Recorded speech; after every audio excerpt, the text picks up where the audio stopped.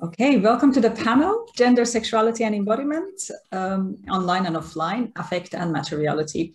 I am Dr. Ladan Rahbari. I'm a political sociologist and assistant professor of sociology at the University of Amsterdam. And I chair this panel with two great colleagues, Myra Bosman and Dr. Giulia Evolvi, who are not only panel coordinators, but also presenters. So I will introduce the coordinators when they present. We will have 4 presentations today. I will introduce each presenter before they speak. And we will have a discussion session at the end of the panel. Let's just move on with the program. The first presenter is Dr. Shangwei Wu. And Dr. Wu is a researcher of social media in the Department of Media and Communication at Erasmus University Rotterdam. And his research interests include dating apps and Chinese internet. The title of the presentation is Digitally Mediated Sexual Fields, Structures of Desire, hosted by dating apps for Chinese gay men. So I will give you the floor. You can share your presentation. Okay, so thank you very much, Ladan. Okay, can you see the screen? Yes. All right, so I'm sorry I changed the title last night because I realized that the title in the program is different from the one I sent to Ladan. But basically they mean the same thing. So it's about sexual fields, it's about structures of desire, experienced by Chinese gay men in their dating practices. So I'll first start with a story. So when I was back in 2014, I was traveling with two female friends in southern France, and so when we were just walking on the street, so we played a small game. So every time we see a man that walking towards us, so we would judge their desirability, their attractiveness, and then we will rate them, on a scale of 0 to 10, and give them a score for their attractiveness. So the picture I show here is the cutest guy that we met that day in Arles, in southern France. So my female friends and I, we both agree that he's like at least a 7 or 7.5 or 8. So he's the cutest guy we found on the street of Arles. What I want to say here is that, so in our daily life, we always have this kind of experience, right? Like we discuss the attractiveness of a person with our friends, with people we know. And sometimes we have agreements, although sometimes we also have disagreements. But in general, we can see that there are like transpersonal valuations of attractiveness in our life. So basically, we can agree in general, in a large extent, like we can agree that some people are attractive and some people are not. I guess you all have this, I think you all have experienced this. And so that means the attractiveness, the judgment of attractiveness is not just some random thing that everyone has a very different opinion like that. There's some patterns in there and there's some agreement there. And another example of this is that sometimes we use the market metaphors to describe our perceived positions in, for instance, in the dating field or in the intimate field. Like sometimes people say, okay, I feel like I'm very popular on the dating market, or I'm not. So people kind of perceive their attractiveness comparing to other people and assuming that the systematic valuation of attractiveness. And so if we say, let's say when we see a very attractive person, sometimes we say that, okay, this person has a very high like sexual capital, right? Or if this person is not attractive, we'll say that he or she doesn't have much sexual capital. So this is what the sexual field theory tried to answer. So this theory conceptualized the highly structured systems of sexual stratification in our collective sexual life and try to answer questions about desiring and being desired. So speaking of this theory, there are several key concepts I would like to introduce first. So the first one is sexual capital, which I already briefly mentioned. According to this theory, to the sexual field theory, sexual capital can have three components. So the first component is the appearance of the face and body. So this is very easy to understand. And the second component is the affective presentations, so surmised in gestural repertoires that communicate masculinity or femininity. And also the third component is the social cultural style, which is often reflected in dress, in accessories that communicate race, class, gender, age, lifestyle, and sensibility. So we can imagine that because there are different components or different aspects of sexual capital, there can be different configurations of sexual capital. So for example, when we talk about the types, right, especially like in the gay community, like we talk about the types of, for instance, of bears, of twins, of daddy, you know, almost all these different types. So they actually refer to the different configuration of sexual capital. And then there's a concept, there's the concept desire sorting. So this concept refers to the fact that each form of desire is a configuration of the interests in different dimensions, such as the bodily and the affective dimension. And in the process of desire sorting, so one person must decide not only how desirable another person is, but also how desirable, in what sense. So for example, when we talk about a man saying that he is a boyfriend material, so we have the expectation that he's also a very caring, he has a very caring personality, and that, or maybe he's easy to get along with. So it's something more than simply the appearance. So this is, so when we say that this person is a boyfriend material, it means that he is desirable as a potential boyfriend. But in other cases, for example, like, so people may think that someone is only beautiful or sexy or handsome, and only they probably think that they feel the sexual attraction, but they don't feel there's a romantic attraction there. Yeah, so this is the desire sorting, what desire sorting is about. So when we're on a specific side, so for example, when we are in a site like in a bar or in a specific setting, like a party, or where we might meet strangers, potential dates, for example. On such a specific site, the stronger the dominance of any particular desire, the simpler the desire sorting process can be. So for example, when gay men go to a gay sauna, which is often a cruising place where people go there to have a casual sex with strangers. So the dominant desire, you could say, is the casual sex there. So the desire sorting process is simple. People don't think too much about finding a potential boyfriend, but instead they think about finding a casual sex partner there.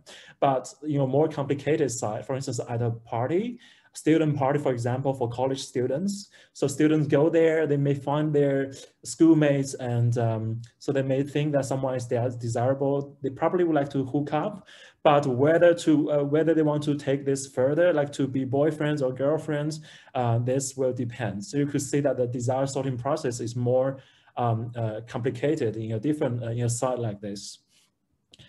And then speaking of the structure of desire, I think it also entails two aspects. So one aspect is the transpersonal valuations of desirability and the dominance of particular desire that coordinate the actor's expectations and practices. And let's say a structure of desire, it can establish a particular dominant currency of sexual capital in a given sexual field and stratify the sexual actors in hierarchies of desirability. So that's the features of, that's what defines a structure of desire. And after introducing the key concepts, I would like to talk about the today's topic of my presentation. So it is the sexual field experienced by urban Chinese gay men, gay users of dating apps. So I want to show how the sexual field for urban Chinese gay men is like, and how it's shaped by technological, commercial, and regulatory forces. And okay, so this study is based on 61 interviews with Chinese queer men, with 58 of them self-identified as gay, and the average age is 25.8. And most of them, basically all of them, belong to middle class, and they live in the first and second tier Chinese cities, such as Beijing, Shanghai, Shenzhen. So those cities normally have a population of more than 10 million. So you could say that they're very urban and middle class, and they have a relatively high socio-economic status. And so participants told me that they're using different dating apps. So the dating apps reported by them, the most popular 4 dating apps are listed here, as you can see in the screen. So there are one type of dating app that on the left, like including Blue and Grindr. So this type of dating apps allow users to start a conversation with anyone without getting a match. And on the right side, you could see another type of dating app, such as Tinder and the Chinese dating app called Aloha. And this type of dating apps always involves a matching mechanism, which means that users need to get a match first. And only after that, they can start a conversation with each other. And this technical difference will play a big role in shaping the sexual fields experienced by Chinese gay men, which I will elaborate later. And so the findings are, so let me introduce my findings now. So when my participants, when they compare the dating apps, they were often comparing the user qualities of these apps. So for example, there are 2 concepts related to quality. So there are Chinese concepts here. So one is called 素质 and the other one is 质量. So they are both the local expressions of sexual capital. But they have different connotation here. So 素质, 素质 means the innate and nurtured physical, psychological, intellectual, moral, and ideological qualities of human bodies and the conduct. So it's a very Chinese concept, and it's often related to concepts like civilization and modernity. So you could say that it's actually more related to the spiritual quality of a person. But meanwhile, there's a broader concept of quality there. So it's called 质量. So 质量, in the narrow sense, it means the quality of the appearance of one's face and body. But in a broad sense, in a broad sense, 质量 is not only reflected in the appearance, but also in aspects such as age, education level, personality, hobbies, social network, and income. So you could say that it's an overall quality of a person. So my participants, according to my participants, the word 质量 has the objectifying connotation that 素质 does not have. I think this is probably because the body, one's face and body is obviously involved in the evaluation of 质量, while 素质 is not related to the body or the appearance. Yeah, so these are the 2 different folk concepts that I got from the interviews. So I introduced the 2 concepts here because they were often used by my participants, and they were often used to compare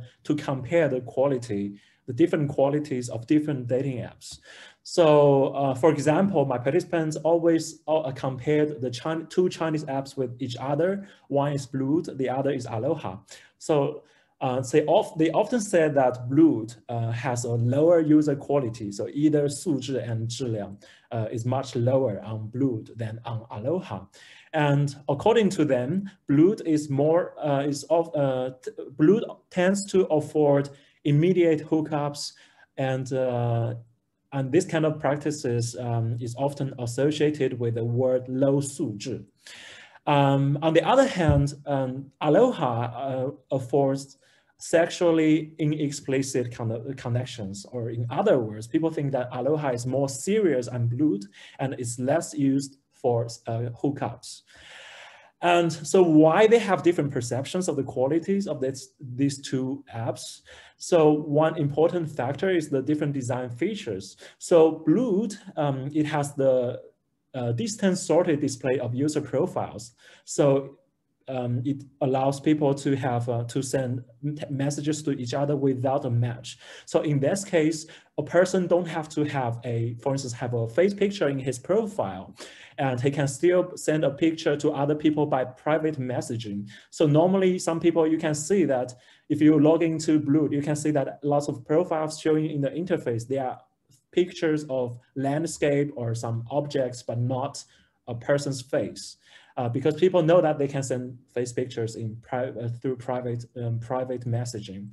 And so this technological feature tend to attract people who are less certain about their sexuality, so who are less willing to reveal their sexuality, and who want to hide their attraction to men. So they feel more discreet there. They feel like they can protect their privacy better on such an app.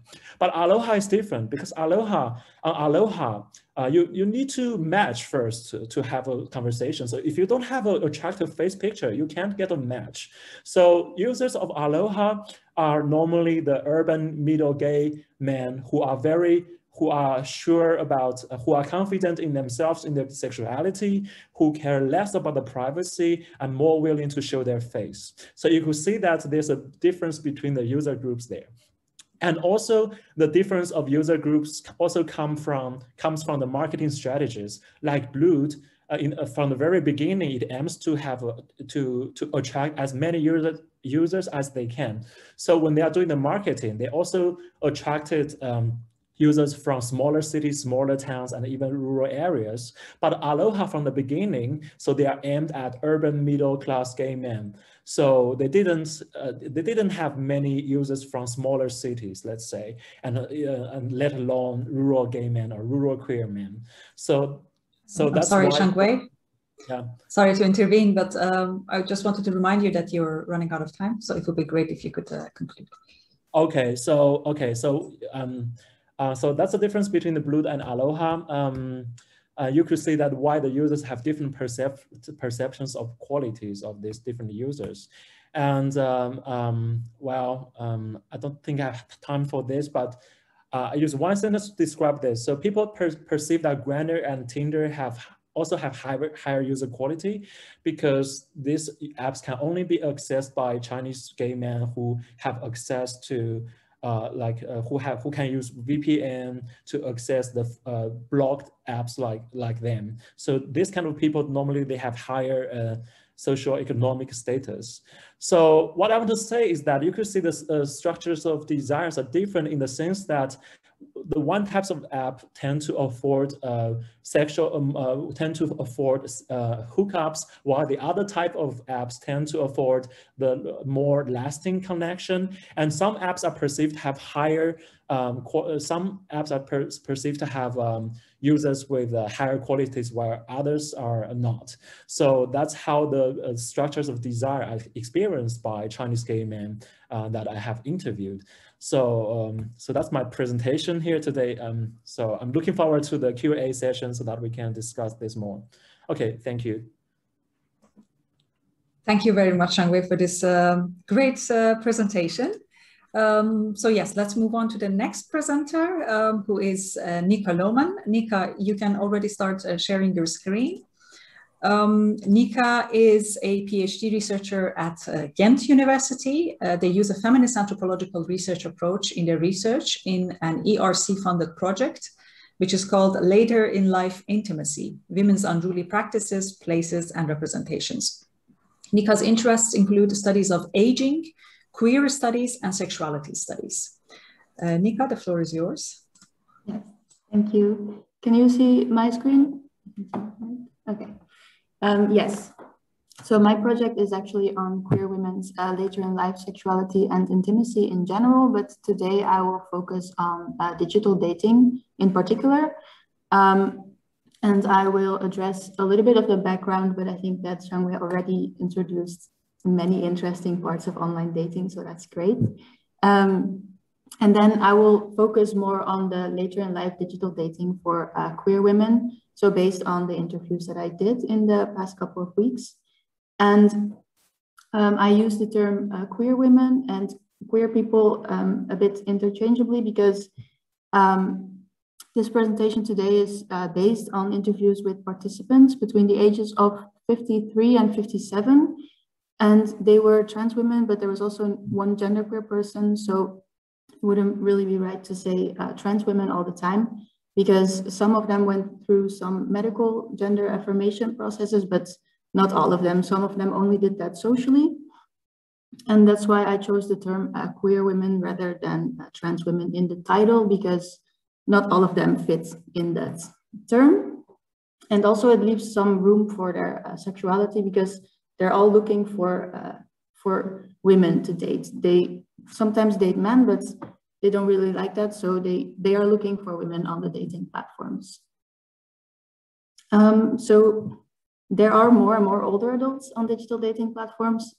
And this term older adults refers to people between the ages of 40 and 60 often. So that can also be called midlife. I didn't necessarily look for these age categories. I was looking for everybody above 50, but I just didn't find people older than 57 yet. So that's actually quite interesting, but that's just to say that I'm also open to people that are older than that, but they're not in this presentation today. And I think that research on online dating really, when age comes into play, it's really about heterosexual and cisgender people. And that's the case in studies of aging in general, but also very much in studies of dating and new relationships later in life. So that's also why I focus on this group of women, because I think it's very interesting to see what their experiences are.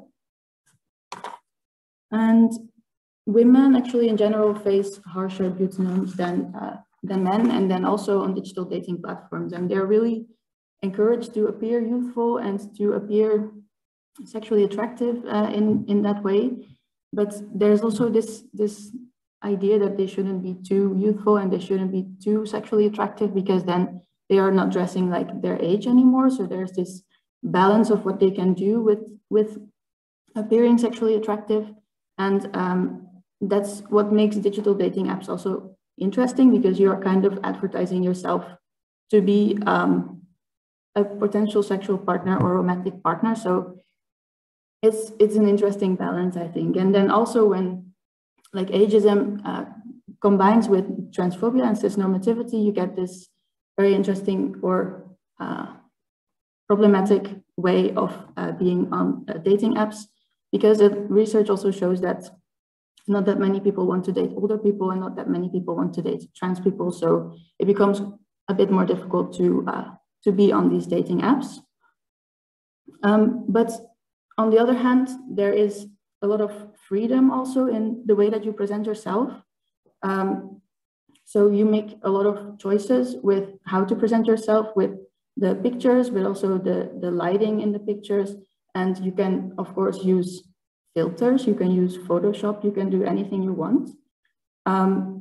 So you're also in charge of your presentation on this platform. So that seems to make it a bit more free to be on there. So it could be useful for people that are not considered attractive by dominant ideas in society.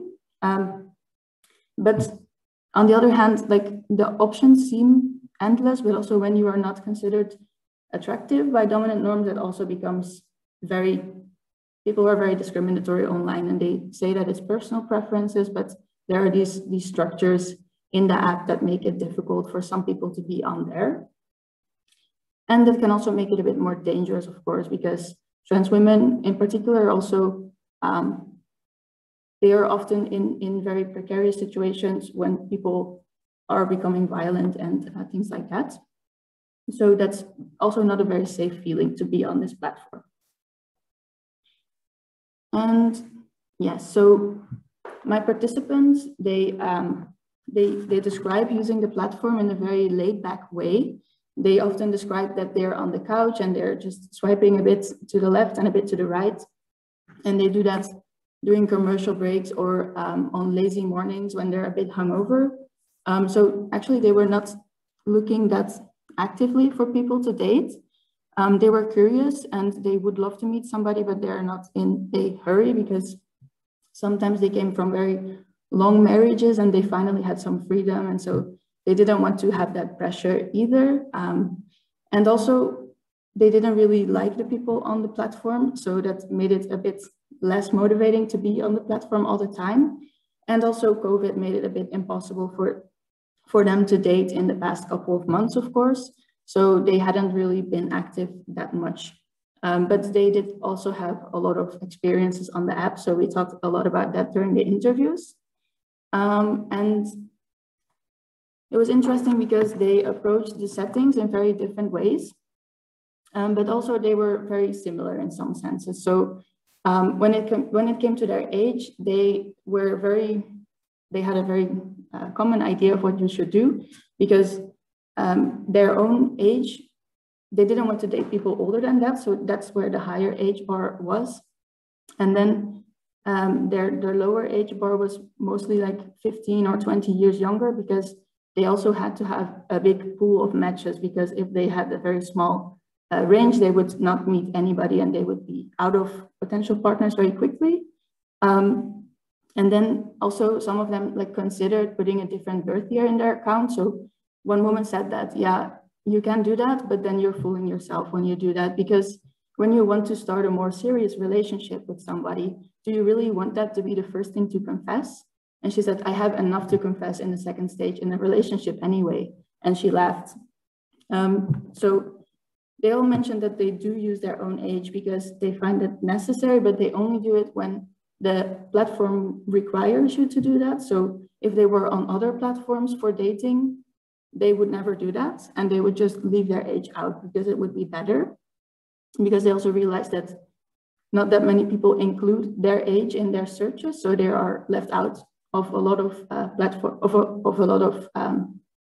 people's accounts. So they didn't really have that many people to pick from, actually. And also their sexual orientation made their pool a bit smaller already, because they were in the category of women and they were looking for women. So that pool was already smaller, and that made it a bit more difficult to look for people.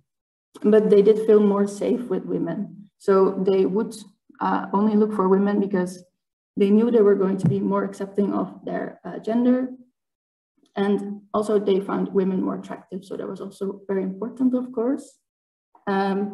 And sometimes, very sometimes, they would look for men. They would open up their profile, but they wouldn't have any matches. So then they just turned it back to women only because it was too disappointing. And actually there was one person, the genderqueer person, who had two profiles. So there was one boy profile and one female one.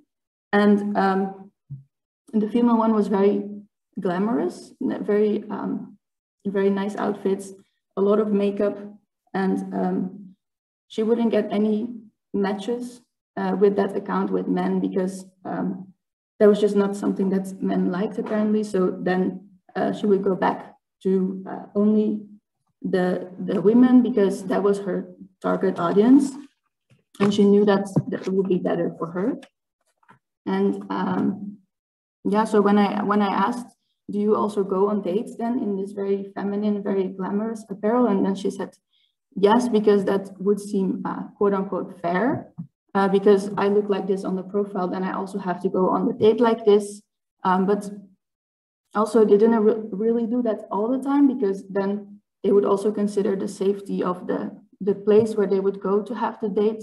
And if this was some place that wouldn't really allow for people to be super glamorous and wearing glitter and fancy dresses, then they wouldn't do that, because that would also be causing for unsafe situations.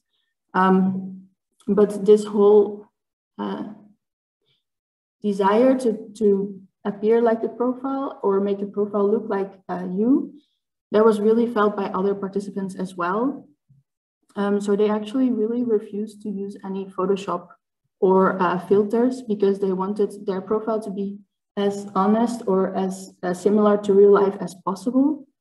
And actually, they also said that filters are for young people.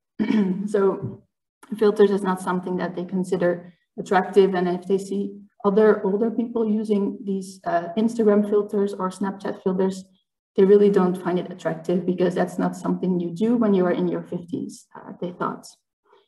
So actually, they use pictures that also show that they're aging, like they wouldn't use Photoshop to get rid of their wrinkles or gray hairs because they also find it attractive, especially the people that look a bit more androgynous.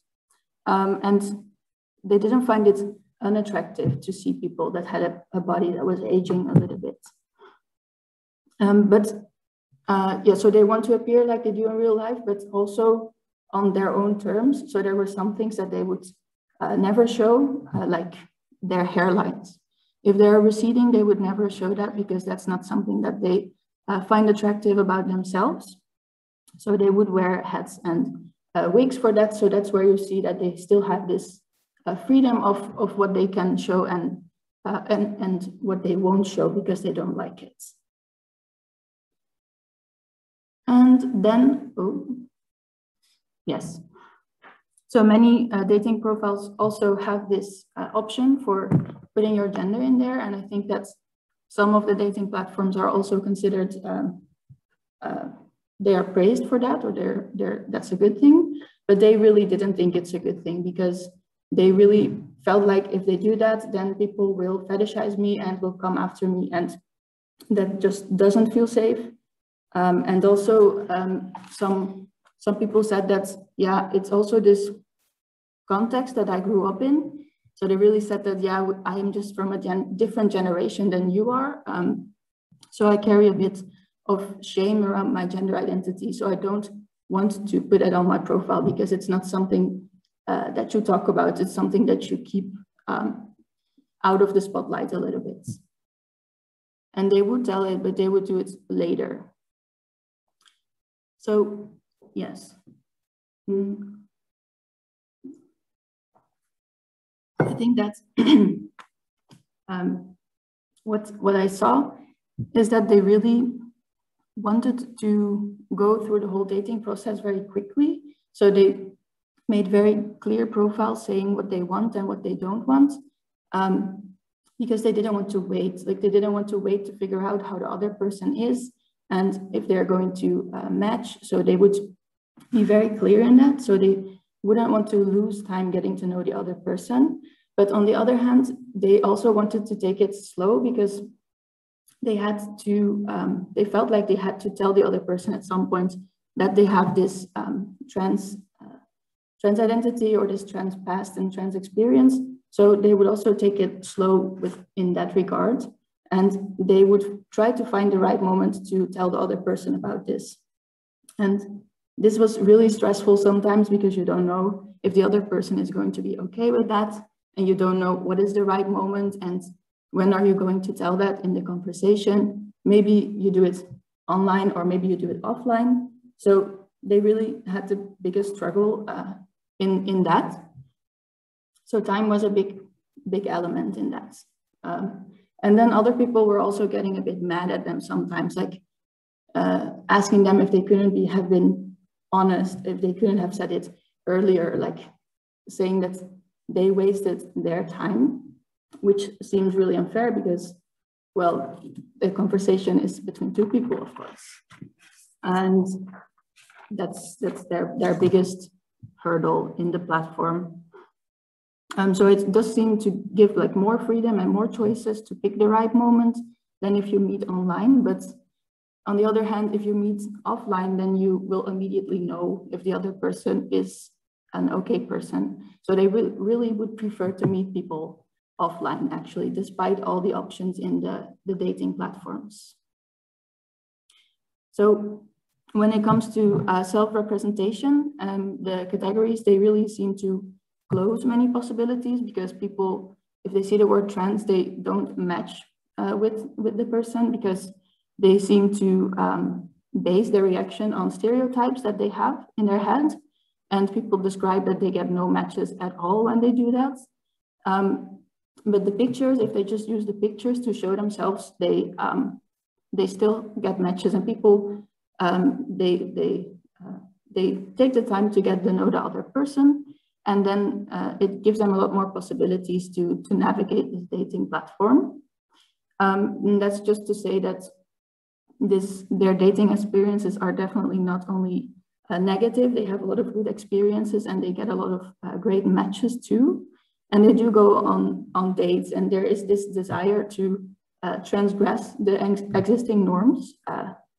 So they are kind of already challenging the ideas of what is considered attractive and what is considered desirable, because they really push back against these ageist stereotypes as well, by appearing androgynous and really liking that, or by appearing super feminine, and other people like that as well. So that's really already challenging some of these norms on the dating platform itself.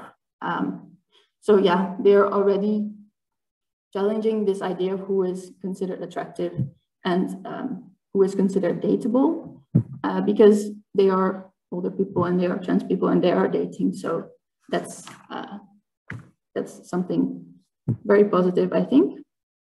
And I think I'll leave it at this, and we can continue talking in the Q&A, and I'm looking forward to the other ones. Yes, thank you very much, Nika, for this fascinating presentation. I thought there were interesting connections to Shangwei's presentation as well, to which we can return in the discussion. So I would like to immediately go to Myra, who's our next presenter. Myra, you can already share your screen with us. Myra Bosman is a PhD candidate in anthropology and sociology at the University of Amsterdam.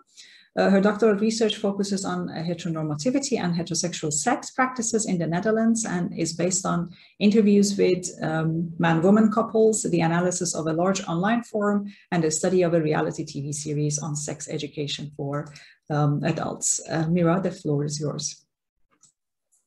Yes, thank you for the introduction.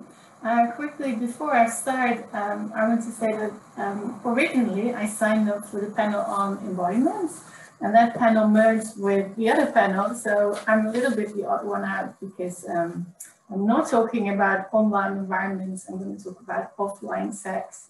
And also I'm really focusing on embodiment. So yes, indeed, this presentation is about the interview study about heterosexual sex.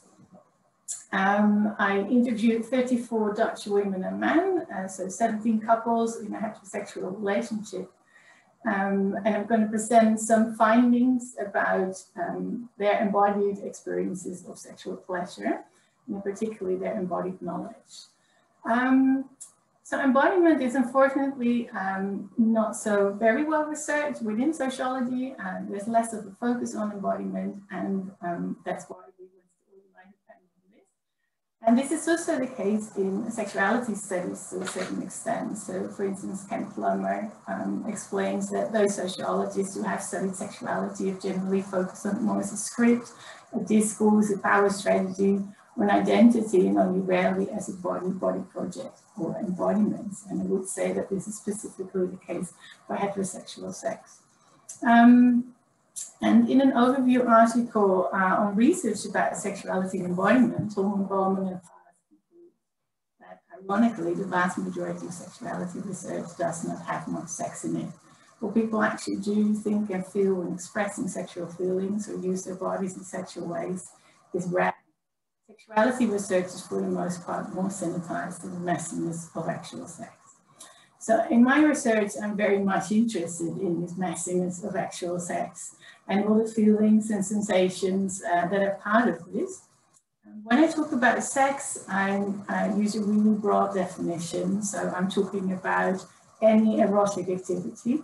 And when I'm talking about sexual pleasure, which I will be talking about a lot here, I just follow the descriptions of my participants. So whatever they experience as pleasurable, so I'm really trying to move away from these codified terms like orgasm, arousal, and desire, that sex research focuses on, for instance, from a medical perspective. So in this paper that I wrote, I hope to address both sociologists who are not studying sex and sexuality scholars, and I have two aims. I'm hoping to broaden our understanding of sexual pleasure, and I'm using novel elicitation techniques that I will explain later on to really get an understanding of what is experienced as pleasurable. And I'm also taking sexual pleasures as a case to study how embodied experiences are forms of knowledge and drivers of social practices. So here I'm kind of moving away from sex research and I'm moving towards sociology of the body. When I say embodied knowledge and know-how, I'm referring to this kind of practical, pre-reflexive, often non-discursive kind of knowledge that is known through the body and by the body. So you know how to move your body in certain ways. So for instance, if you think of the example of kissing, you know how to kiss, you know how to do it slowly, you know how to do it more eagerly. And this is the kind of, you know this through your body and by your body. It's not like you think about this all the time or you verbalize it necessarily. So this is what I mean by this embodied knowledge. So in this article, I'm interested in how partners co-produce embodied knowledge about their own and their partner's sexual pleasures, and how this informs habitual and improvised spontaneous interactions. And I'm going to argue that sexual pleasure is a collective and learned and dynamic process, and that as sex researchers, we should pay more attention to this. And I apply the concept of body techniques to analyze how partners gain this embodied knowledge and how it produces sexual pleasures. And body techniques is a concept coined by Moss way back in 1934, because when he took part in World War I, he observed that British and French soldiers moved their bodies in different ways while digging and running. And he reasoned like, okay, this biological makeup cannot explain this alone. So this is a learned and culturally dependent behavior that he was witnessing. And this led him to write an essay on this. So body techniques are acquired abilities that embody knowledge and understanding, and people collectively know how to use their bodies. Moss, in this paper that he wrote, also refers to sexual acts. And so far, to my knowledge, no sex researcher has actually taken up this idea of or concept of body techniques to study sexual interactions. This, unfortunately, the body techniques focus a bit less on emotions, whereas sex is, of course, fueled by emotions. So I'm referring to Collins in my paper, Collins' idea of emotional energy that is generated through interactions to also take this into account. So the study, I'm going to talk about this very briefly. I interviewed these 34 Dutch women and men, 17 couples. I interviewed them together and apart. And yeah, the interviews covered all kinds of topics. I talked about their sexual interactions, their sensations, their ways of communicating. But I here specifically focus on these two elicitation techniques that I mentioned before, because I thought beforehand, of course, it's difficult to verbalize embodied sensations. And so I came up with two kind of practical assignments. The one is a kind of task during the second joint interview. And I asked partners to describe their ways of touching their feelings. So the one partner would describe what they're doing, and the other one would describe what they're feeling. Swapped around. I can talk more about this maybe in the question section. And then I also use body mapping, which is an existing technique. I just adapted it a bit to this particular research. And this I did during the the final individual interview. So I gave this body map, the contours of a drawing of a kind of gender neutral body to my respondents. And then I asked, could you indicate where do you like to be touched? Do you touch yourself sexually? Where do you feel effectiveness in your body? And this is Eric, who circled with little dots. Of course, these are all tools to get people to talk about their sensations. So literally bring back the body into research, and they're not a means in themselves or an end in themselves. Okay, so now moving on to the findings. I'm going to present 4 slides with findings. And first of all, I was interested in how people acquire embodied knowledge. And I found 2 ways in which my participants do that. On the one hand, imitation is important. So they closely observe or carefully observe how their partner touches themselves during a sexual encounter, and then they mimic this behavior. And of course, what they mimic is not just the touch, but it's also the intention of generating sexual pleasure. And this, of course, requires a kind of trial and error. So linked to this is the trial and error. They try out certain things and they get a reaction from their partner, such as was the case with Sarah and Patrick. They're describing how Patrick likes Sarah to bite his nipple. And Sarah is here explaining how this required her to kind of try this out. So she's saying, well, I have to be careful because it once happened that I accidentally, you said harder, harder, she's laughing, and then I bit just a bit too hard, and then it was like, oh no, stop. And the arousal really disappeared because it really did hurt. But this hasn't happened recently. To which Patrick replies, no, not recently, because we know each other's body really well. And Sarah says, yes, exactly, I know exactly what you like and how hard I should bite. So this is what I mean with this kind of embodied knowledge and know-how. So Sarah uses Patrick's painful reaction to fine-tune her own practices, and it's this practical embodied knowledge that informs her bodily know-how. So knowing how to move your body. And she applies this to future interactions. That's why it doesn't happen anymore that she bites too hard. So here we also see that it's a kind of collective endeavor, this sexual pleasure. And partners really show to be emotionally invested into learning about each other's experiences, to acquire this embodied knowledge. Okay, we're going to the second finding. So what is of course very interesting about sex is that the same way of touching may feel differently at different moments. So this means that this embodied knowledge that the partners have about each other is very dynamic. And this dynamic aspect is incorporated in how they talk about their sexual experiences, or is visible in how they talk about their sexual encounters. This is Bert, and this is during this assignment that I was talking about before, where partners are describing where they touch each other and how this feels. So this is Bert starting off by saying, yes, how I touch, they can really differ. It happens quite intuitively. When I feel that you're a bit tense, so he's now turning to Tara. Then I just say, go lay in your belly, and then I just stroke it back very gently, and sometimes I massage it back a bit when it's really tense. It also happens that we look each other in the eye while I'm stroking you, and it's the same for your breast as with your vagina. Tara doesn't like me to stimulate her if she's not aroused. It's not pleasant for you. So here we see 3 things. We see that Bert drew on his accumulated embodied knowledge to sum up a variety of scenarios for interpreting and responding to Tara's embodied experiences. And he relies on bodily signals, such as these tense muscles, to feel what Tara is experiencing, and then he bases his actions on previous experiences that guide him what he calls intuitively to do what Tara likely finds pleasurable. So again, we see that this pleasure is a really collective act. It's not an individual process. It's an investment in a social bond as well. So through pleasuring each other is a means, pleasuring each other is a means to establish and enact an emotional bond. And that's why partners are also willing to do this kind of work.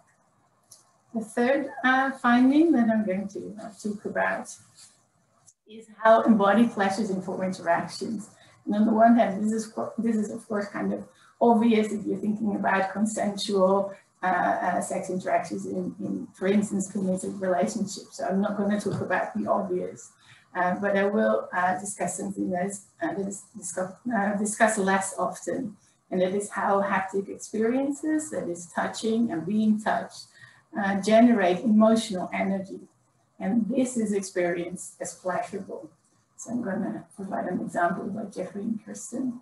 Jeffrey, he's talking about how he remembers sexual encounters during which we didn't touch each other so much.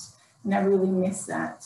And that's because maybe this is the same for you, so Kirsten, then it feels a bit technical and clinical. Kirsten agrees. And it's the touches that make it tender or rougher and more eager. There's a certain mood in Dutch humor expressed through ways of touching.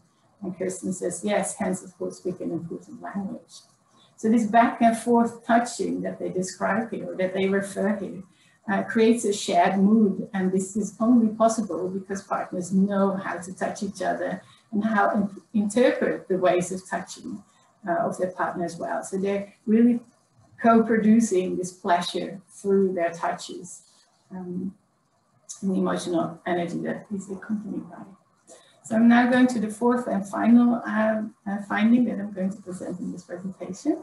And I'm going to talk about playful interactions, because also during playful kind of interactions, touching is very important, but then it's the postponing of touching that is the kind of where the kind of pleasure is. So again, it's an important way for these partners to use their body and bodily movements to create and enact a certain pleasurable mood. So I'm going to give the example of Tim and Patty.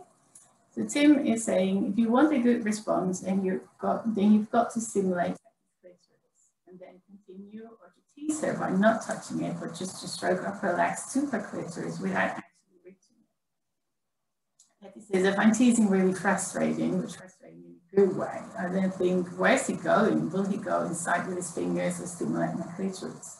And yes, my clitoris is really pleasurable.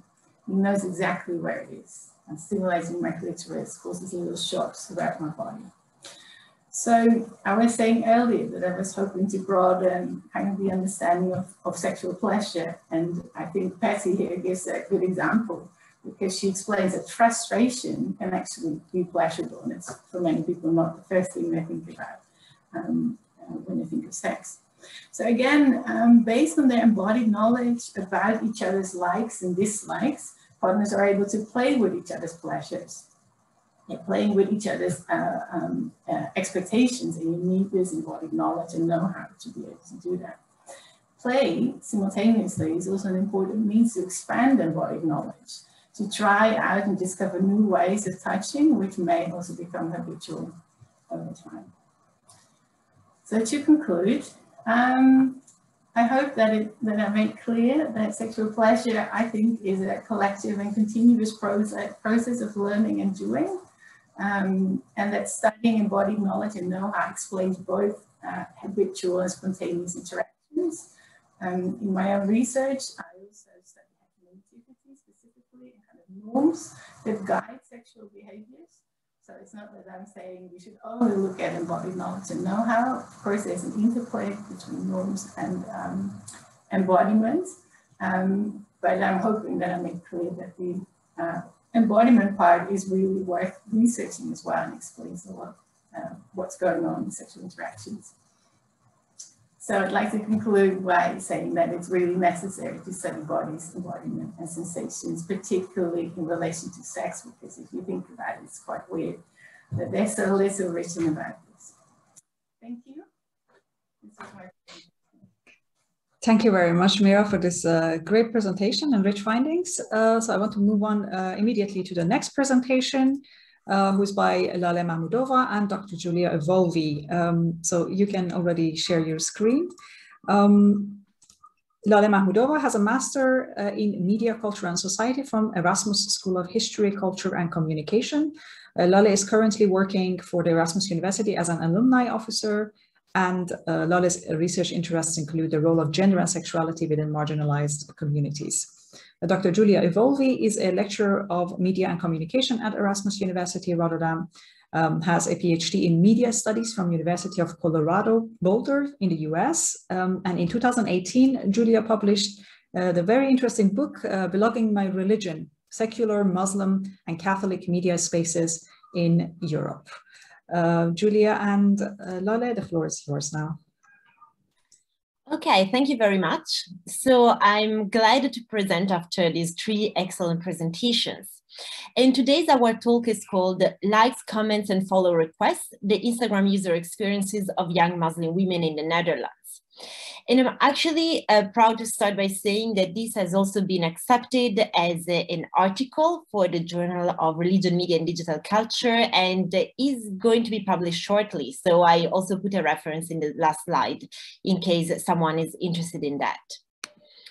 So the whole idea behind this paper is to study the experience of Muslim women in the Netherlands, and especially looking at one specific tension. The tension of people, on the one hand, trying to conform to the so-called Dutch and Western values, and therefore showing that they can accept, for instance, the values connected to secularism and liberal democracies, but also the scrutiny within the Muslim community and the family context. And this is something that is in experience reported by many people that have a migration background, but particularly gets enhanced when it comes to women, because gender plays a very big role in here. So on the one hand, Muslim women, especially in the so-called mainstream media representation, tends to not have a lot of agency and be represented sort of like submitted or even victims of sort of like a patriarchal structure. But on the other hand, often there are expectations that are placed on Muslim women from their own communities of, for instance, appearing modest, dressing in a particular way, or also, for instance, dating only with the idea of marriage or refraining from sexual intercourses before marriage. So there is really this double tension that is at the intersection of race, ethnicity, and gender, and especially might be felt stronger from women that wear veil or another type of modest dressing or head cover. So we have noticed that there is a great corpus of literature looking at how Muslim women use internet platforms such as blogs, YouTube, or Instagram. And often this is shown as an arena where they can sort of like have their voices heard and also challenge stereotypes about gender and religion.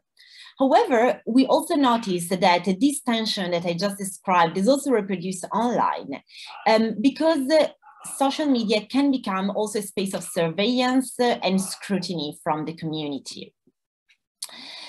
This is why the research question that we have is, how do young Muslim women use Instagram? And we focus specifically on Instagram because this is something that appeals to the younger generation, because it is a platform that offers opportunities for women, especially in terms of businesses and promoting themselves, but also is highly visual. And there is this neoliberal pressure, so like appearing perfect and especially conforming to certain beauty standards. And therefore, trying to highlight this tension, the sub-question looks at the opportunities and the constraints that Muslim women experience in using Instagram. A couple of theoretical foundations that inspire this study. First, the concept of third spaces in post-colonial theory as elaborated by Homi Bhabha, which is the idea that the culture of the colonizer and the colonized can come together to create a hybrid space of expression and identity, and sort of like celebrates the putting together of differences, also from the points of view of the colonized.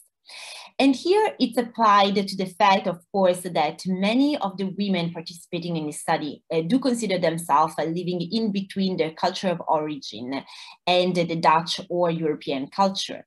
But also it has been applied to the digital studies by Rosemary Pennington and other scholars by looking at digital third spaces, where different characteristics of religions are discussed, but also there are spaces that exist in between the online and offline experience.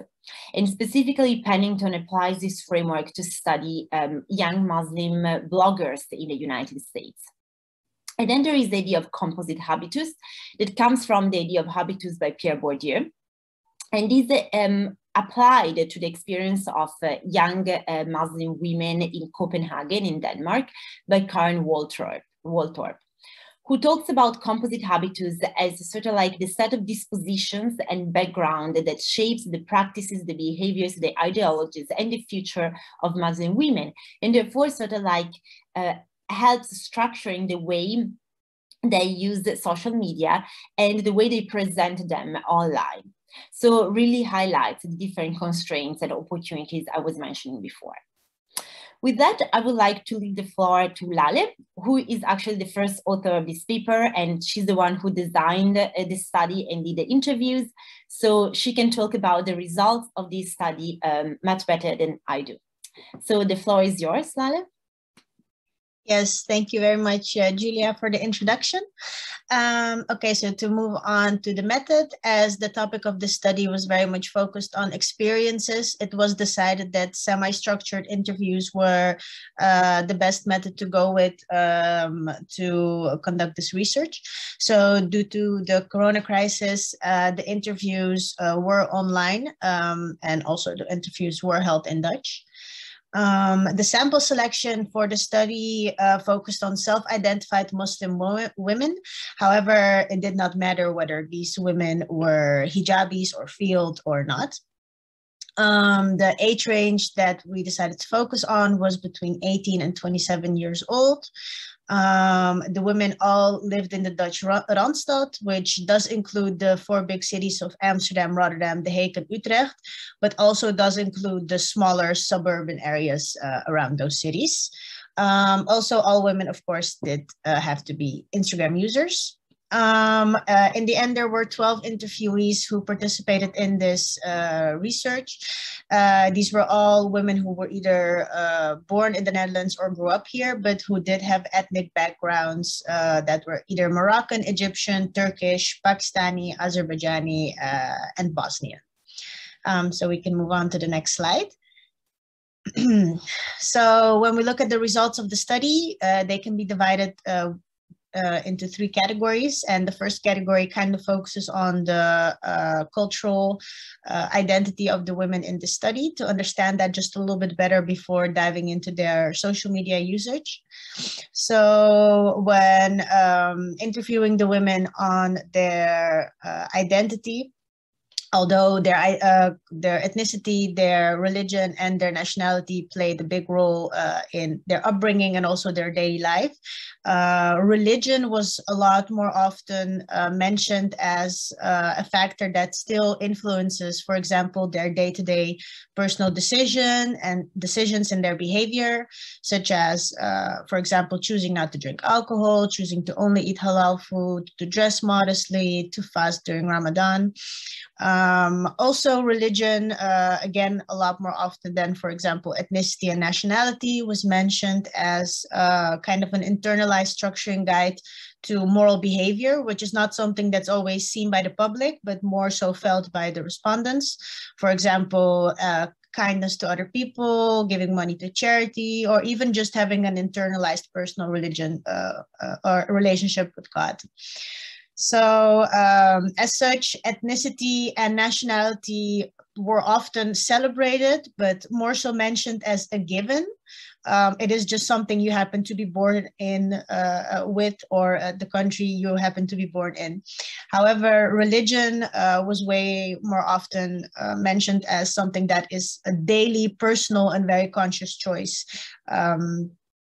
So yeah, and then also with such a diverse identity, most women in this study did find themselves to negotiate between different lifestyles on the daily, depending on where they are, whether this is school, whether this is work, whether this is family spaces. So they did find themselves kind of putting on different masks, depending on the people that were around them, whether these were all ethnically Western or Dutch people, for example, fellow Moroccans, and so on. And although this is something that most women did find as positive and opportunistic, because of course, having such a diverse background gives you a lot of knowledge of how different cultures and different people work. You know more languages, you understand more customs. However, besides the opportunities that this brings, sometimes it was also experienced as an exhausting survival mechanism. It wasn't necessarily an opportunistic choice they made. It was a way of surviving just by putting on different masks. Also, the negative experiences and microaggressions the women experienced because of their cultural identity was almost always experienced by the women who were more visibly different than, let's say, the Western and Dutch norm.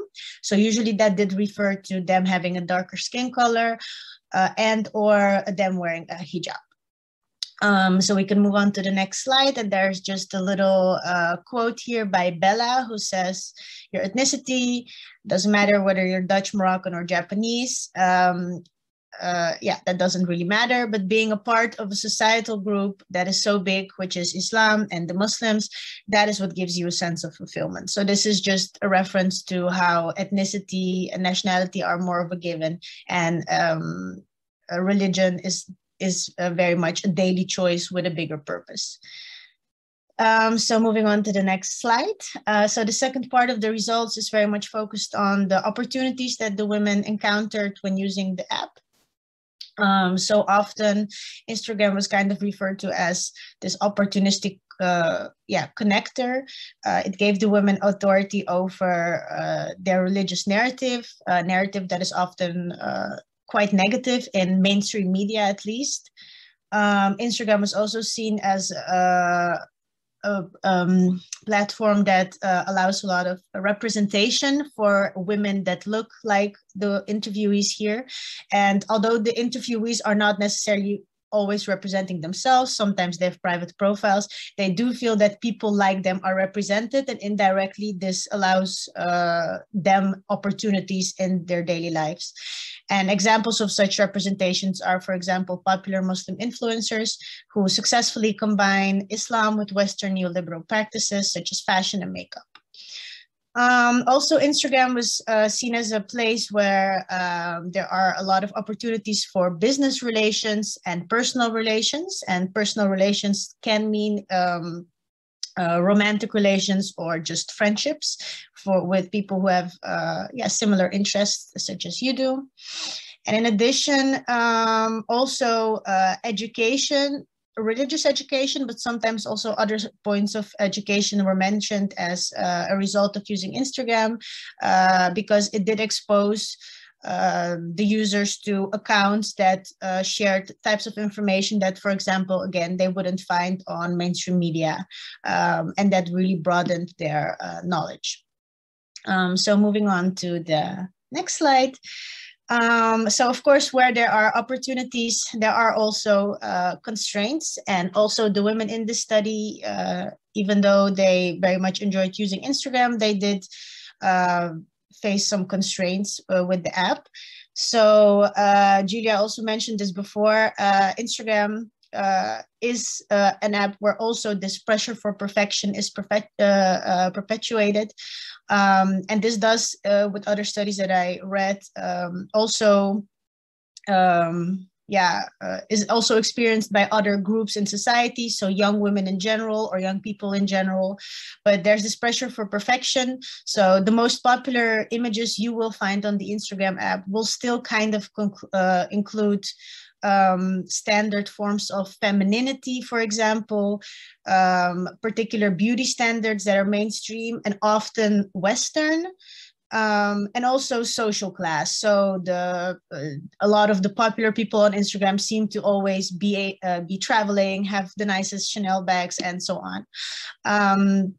So that is something that, when exposed to a lot, some respondents did experience as quite negative towards, for example, their self-image or their mental health. Other than that, there's also privacy concerns that come with the app. So some women were very cautious with what they post, sometimes because they didn't want what they post to be screenshotted and shared as evidence to gossip about them. But also sometimes it referred to them not posting pictures in bikinis, even if they wear these on the beach, because they don't trust men on the internet with pictures like that, because they can use that for private reasons. So sometimes the women, because of these reasons, also were very private with their accounts and who they would allow them to follow them. And then finally, also surveillance and scrutiny. So generally, the Muslim female body is surveillanced and scrutinized by their own community and Western society a little bit. And a platform such as Instagram does kind of provide a new way of this scrutiny and surveillance. Examples are, for example, expose accounts on Instagram that expose young Muslim women who are participating in immoral behavior. So this is just another constraint that the women experienced. And yeah, we can move on to the final slide now, which is the conclusion of the study. So the conclusion is that the women that I interviewed did encounter new forms of identity exploration and expression on Instagram. This was a very positive experience.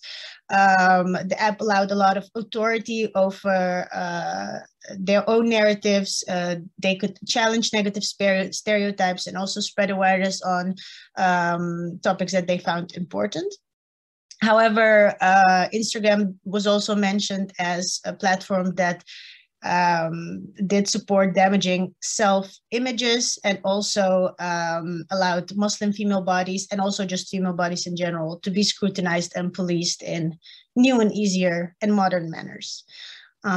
So thank you very much for your attention, and I am looking forward to the questions that will be coming, I hope. Thank you very much, Giulia and Lale. So I think we can start the discussion now. I see everybody on my screen. So I'd say if you have a question, you can just raise your hand physically and yeah, then you can ask your question. So while everybody's thinking, I would like to ask everyone who is responding to questions to be brief, please, because we don't have a lot of time. We have around 15 minutes maximum, I think a little bit less actually, to respond to any questions. So yeah, let's give everybody enough time. So I want to ask the participants, does anybody have any questions? You can also post them in the chat. I can see the chat as well.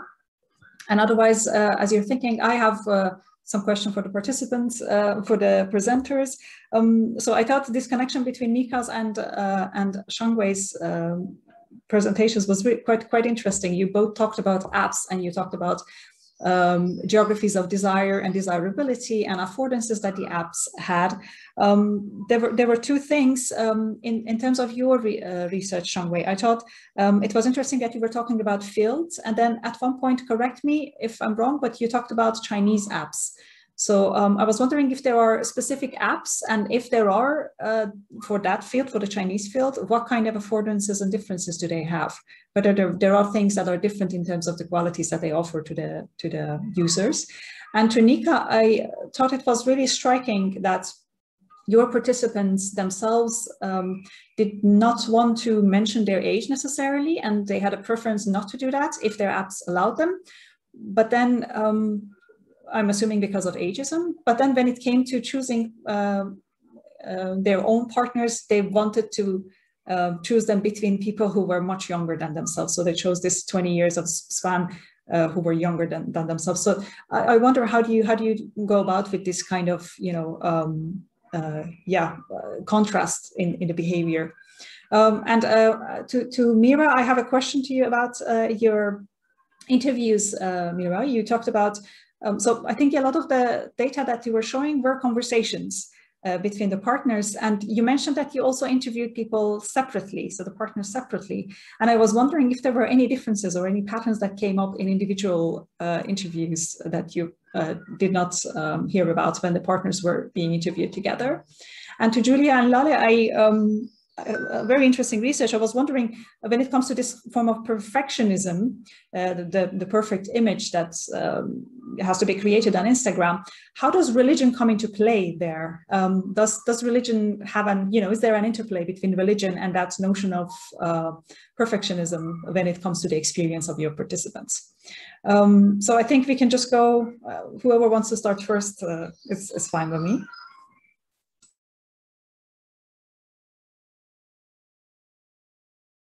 I think I can be very, oh, sorry.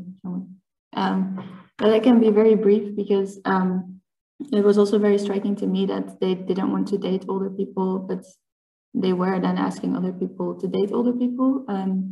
So what their explanation was that they just felt very young themselves and they were very active, and then they expected other people not to be like that when they were a bit older. And they actually, they were like going on to 60, and they just felt like the 60 was a very big marker of age, and that you were almost at retirement age. And then it just felt like whole society was telling you to take a step back and take it easy. So that's what I felt like that they also felt, but they didn't really have an explanation of how they viewed that. So yeah, I still think it's very interesting, and I want to explore it more because it just kept coming back. And then yeah, I want to look more into this. So thank you, Nika. All right, so as for the question Ladan asked about, like in terms of the affordances of Chinese apps, like what's the difference between the Chinese apps and the Western apps? Well, so in this study, so in my study, so dating apps are framed as the digital sides of sexual field. So they are what the digital sexual field is anchored to. And the Chinese apps, so they also have two types. So one type that doesn't have the match mechanism, so where people can start a conversation with anyone. So the other type is like Tinder, so where they have to get a match first. So there are also two types of apps in China. But I think the most obvious difference between Chinese apps and dating apps, no matter what types they are, is that Chinese apps actually have integrated lots of features of the mainstream social media platforms. Like the Chinese apps allow users to post their status, to post photos, so just like what you can do on Facebook or Twitter, and you can post the things to your followers, like photo or text, things like that. So there are more user-generated content on Chinese apps than on the Western apps. So in terms of that, I would say that Chinese apps afford allow the users, gay users, to follow, to be more aware of what's going on in the gay community because there's more content there. But speaking of the technology or technical issue, I would say that the Western apps, it's very, very hard to access the Western apps in China. So for example, you can't find the Western apps on the app stores that are bundled to Chinese smartphones. So for example, if I buy a Huawei in China, you can't find Tinder or Grindr in your Huawei app store. You can, and also other Chinese smartphones. So you need to install the Google Play first, and so where you can find the foreign apps. And in order to install Google Play, you need to know how to use VPN. And the VPN are normally limited to the urban Chinese elites who have, for instance, at least the education level of university. So you could say that this group of people who have access to foreign apps, they belong to a higher socio-economic status. So in that sense, you could say that the national context actually play a role in the division of the different social groups here. Yeah. Thank you, Shangwei. That was really clear. Maybe I'll answer your question now. Thank you for the question about the individual and joint interviews and whether you produce different kinds of data. And that was actually not my intention. So I wasn't looking for, oh, the partners say this in the joint interviews, and now I'm going to ask what they actually think in the individual interviews. So I'm using an interactionist and practice theory kind of approach. So I use these joint interviews to really see how partners negotiate sex and sexual norms and sexual sensations in these joint interviews. And then I use individual interviews to follow up on kind of what people experience, the kind of embodied experiences they have with their partner, with themselves in previous encounters. So it was a much more, yeah, I really discussed the kind of sexual biography of people during the individual interviews. So in that sense, no, there wasn't, so yes, so the topics were different, or the focus was different in these two different interviews. But just generally, I did not come across that people were, for instance, more open or less hesitant about discussing their embodied sensations in detail in these two interviews. And I think that also has to do with the kind of research sample that I got, which took me 2.5 years to find, because it was really difficult to find partners willing to be interviewed together twice and then also individually. So it was both the time, but also being interviewed together. So I think, I just accidentally also selected people who were really willing and open to openly discuss their embodied sensations together with their partner. Yeah, thank you. Thanks, Myra. So that leaves me, I think. To answer your question, Ladan, so originally when the women would mention things that were damaging to their self-image, such as dominant stereotypes of what conventionally attractive people look like, this was more of a reference to their, let's say, physical appearance and ethnic identity, so their ethnic features, which were quite different than what they would see on Instagram. So, however, even when there were popular hijabi or Muslim influencers that were mentioned that the women liked, these were still very often conventionally beautiful, fair skin and thin women. And of course, that is again not actually a representation of how the general Muslim female public will look like. So that is actually still, when we look at representation, it is actually still a very small part of representation, because it's still, a very beautiful, often well-off, fair-skinned, thin Muslim woman or a Muslim hijabi woman. And actually, unfortunately, I was not able to find interviewees who were, for example, more dark skin or black. I mean, I could find it, but then they were not Instagram users. So unfortunately, I couldn't go as deep enough into this topic as I would like, but this is something that is, I think, nice for future research to explore, because there's a lot more depth where we can go into this with. Yeah. Thank you very much for that answer, Lale. So now I want to invite participants to ask questions from each other, if there are any. Mm-hmm. So I have a question for Giulia and Lale, because you mentioned the kind of constraints that young Muslim women on Instagram experience. And I was thinking about what kind of strategies do they use to deal with this? And you mentioned a few. But I was also thinking before, for example, did they create kind of public and non-public accounts, Instagram accounts, so they only have like a small group of people? And I was also wondering, how did they kind of relate to maybe kind of global community of young Muslim women, because they have so diverse backgrounds? Did you have any findings on that as well? Yes, thank you for your question, Myra. So the women never had multiple accounts, so there was always one, but quite a few of them had very private accounts. One of them didn't even post pictures on them, just used the accounts to follow others. And others were just very critical with who they would allow to follow them. They also, quite a few of them, developed the skill of understanding when the follow request was a catfish account, for example. So someone who just wanted to snoop around, and someone who was actually a person that they might know that wanted to follow them.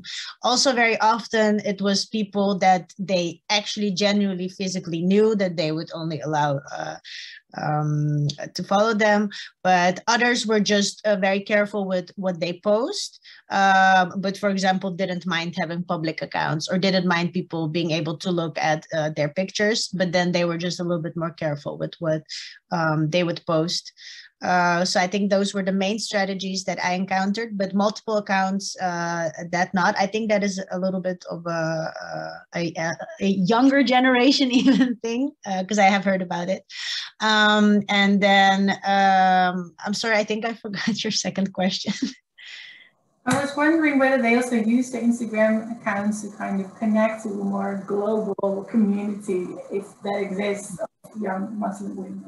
Yeah, so often it wasn't necessarily for connection. It was more often used as like following people who were more famous, just as an inspiration source or even a knowledge source. So one of the respondents, for example, would follow an account where, so she's Sunni Muslim and she would follow a Shia Muslim account just because she liked to see, because also she was exposed to only mainstream media parts of this side of her own religion. So for her, that was just interesting to see the actuality of this part of the religion. And yeah, that was very, for her, a new way of connecting to this other part of other types of Muslims in that sense. But yeah, not really more than that, I would say. Thank you. Okay, so I think we can move on to the next question of Nika, and then perhaps we can wrap up the panel. And of course, I think I can speak for everybody by saying we're all available then to, if you have further questions and want to send emails, of course, that's something you can do after the panel. So Nika?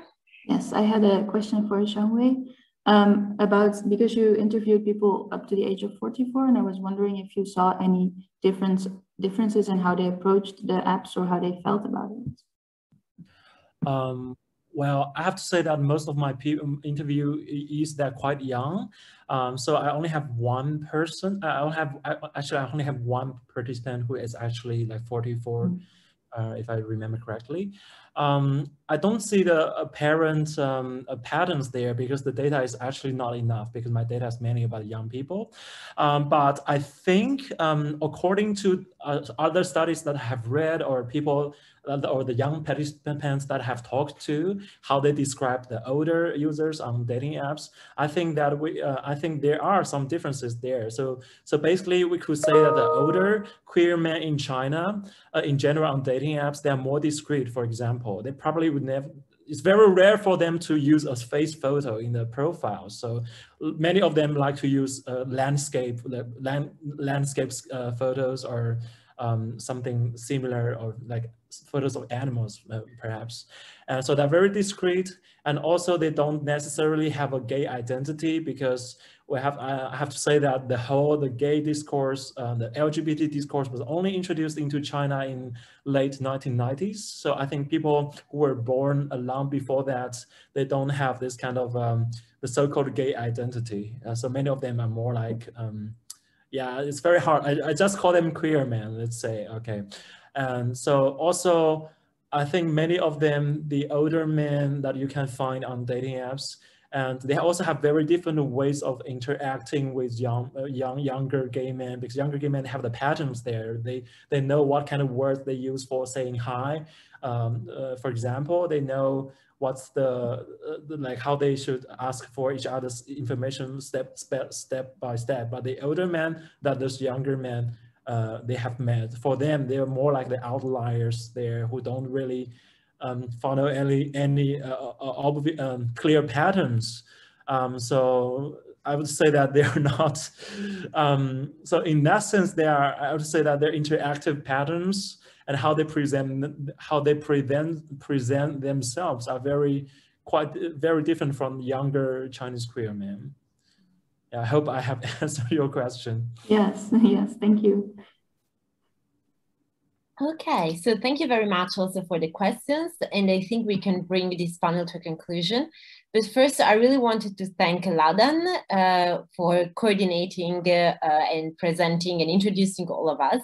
But also, I'm really grateful that Myra joined our panel and that our panels were merged, because I think the presentation was really, really interesting. And in general, I have to say, personally, I really enjoyed all the presentations in this panel, and I felt like we had very different perspectives, but at the same time, we could also find similarities between them. So personally, I learned a lot. I hope that was the same for you.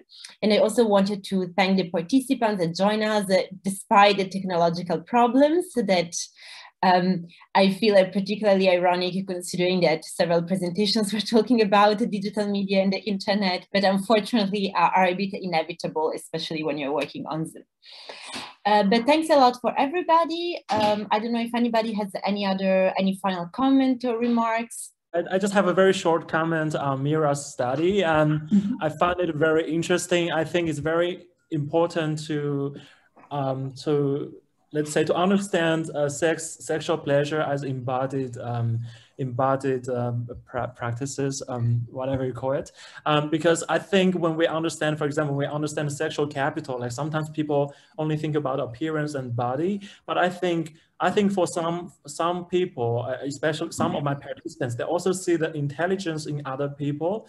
I think because intelligence also plays a very important role in learning how to please each other, especially in sexual behaviors. So I think for some of my participants, I think they have already noticed that, like in their dating practices, that they should not only see the appearance of a person, but also the personalities, whether he's willing to or to, like, I don't know, for example, to learn how to please his partner, or or show respect to his partner in sex. I think that's also a very important factor we need to consider when we think about what actually constitutes sexual capital or the desirability of a person. Okay, so that's what I would like to say, and thanks for sharing your study here. Yeah. Thank you. Yeah, it's a very good connection. Thanks for concluding, or to bring this up in the conclusion. Thank you. Yes. Okay, yeah, so I also would like to thank everybody for the participation and the presentations, and the question and the discussion. Well, best of luck, everybody, especially for those of us grading, writing, preparing theses, and so forth. Thanks a lot. Bye, everyone. Bye-bye.